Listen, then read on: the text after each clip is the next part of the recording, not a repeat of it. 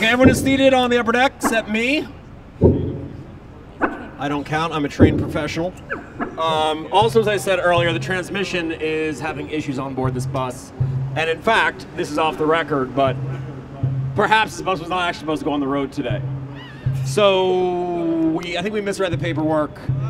We saw something that said satisfactory. Actually, you might have said unsatisfactory.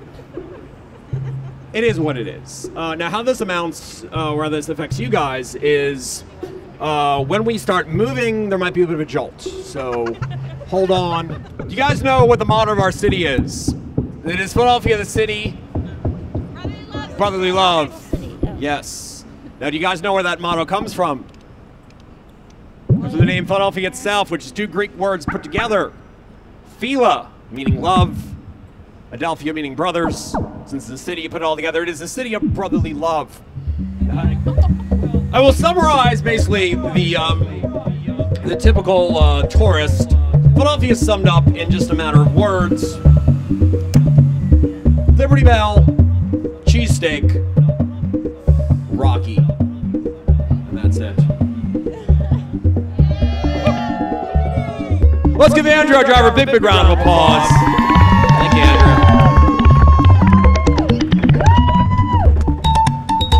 On the right side here, this is the Federal Reserve Bank of Philadelphia.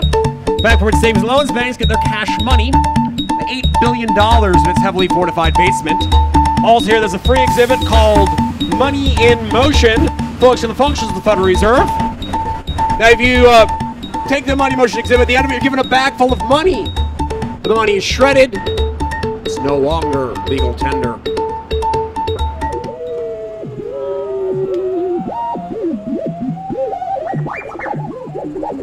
Well, while we're paused here, it is worth noting that the Trocadero Theater these days performing many from most of the rock, punk, heavy metal, and hip-hop groups. Who's been to the Trocadero? Raise your hand.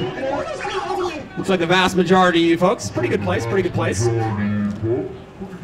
Now, do you guys know that a hit single was recorded at the Trocadero July 2nd of 1990? The group Tesla, the forefront of the Unplugged movement. This was actually about 2 years before Eric Clapton recorded his Unplugged album. They recorded their 5-man acoustical jam album there, with the hit single from it. The hit single, cover of Signs by the 5-man electrical band, recorded right there at the Trocadero Theater. Now, the convention center here, connected to the old Reading Railroad Terminal. Now, the Reading Railroad Terminal here, the terminal market here, has been used in the filming of some movies. Used in the filming of the movie Blowout with John Travolta, John Lithgow. John Lithgow plays a psycho and picks up an ice pick from a fish vendor. Later does some nasty work. You might need a push, okay. Do we need people to get out? Do we need to push it into the next block there? I'm going to talk with the driver. Charles, give us an interlude.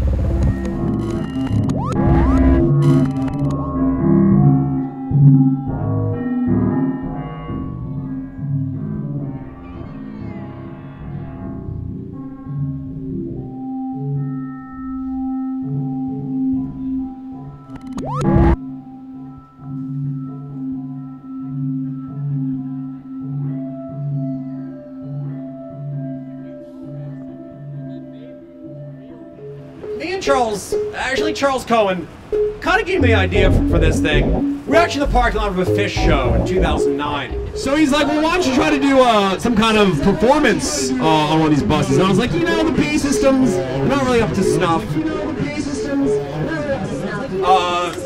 And then we upgraded the pieces. We got better speakers, and then we also got power generators. We actually have plugs. So I'm like, wait, we actually run some equipment off these things. So over the last couple months, started testing stuff out, see like, well, what could they actually take? You know, could you actually plug in like instruments and whatnot, and not have stuff smoking and whatnot? And so far, so good, as you can see. This is the inaugural run. Well, not so far, so good. I mean, we are, you know, we have a broken transmission, but at least the PA system sounds good. So this just in. We're trying to reach one of our associates to drive another bus down. In the meantime, Ms. Birdie Busch here is going to set up. She's going to play us a few songs. If anyone's confused, we are waiting for another bus to arrive. And since I'm kind of one for honesty, I have to admit this might be one of the strangest situations I've ever been in my entire life. Especially musically. This next song is about Philadelphia.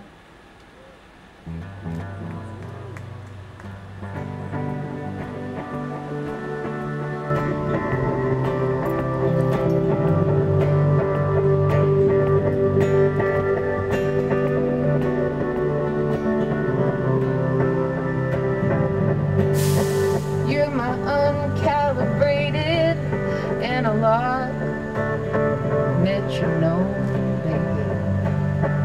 I'm your honey jar junkie, getting by any way I can be. You're my divine devotee, wearing costume jewelry, gory storytelling sweet. You're my bean pie sailing, street preacher pacing, three-piece suit heart racing soldier. They think they know this town by the backs of their hands. Bottle dust, breadcrumbs, no man's lands. Round every corner, it's a ghost, but here we are.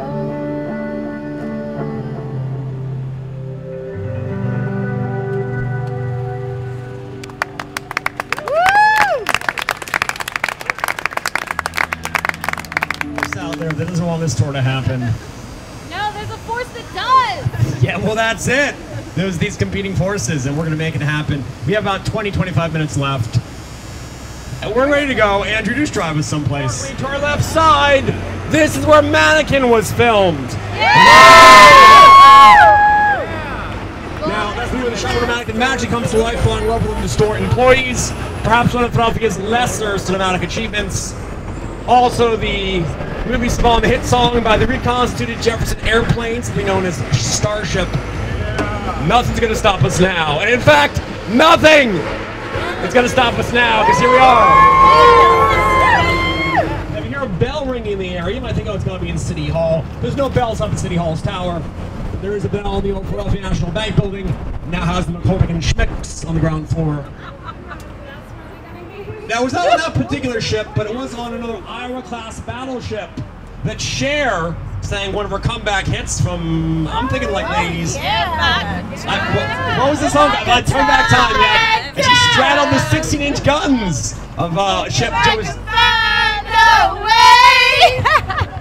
I think back on the words that hurt you, and you'd say, do you believe in love and love? I know it's not the same song. I give them all to you. On a lighter note, on the left side down below, Franklin Fountain, queuing out there. It's actually a tourist attraction that's pretty darn cool. You know, it's very well done. Can we do the loop?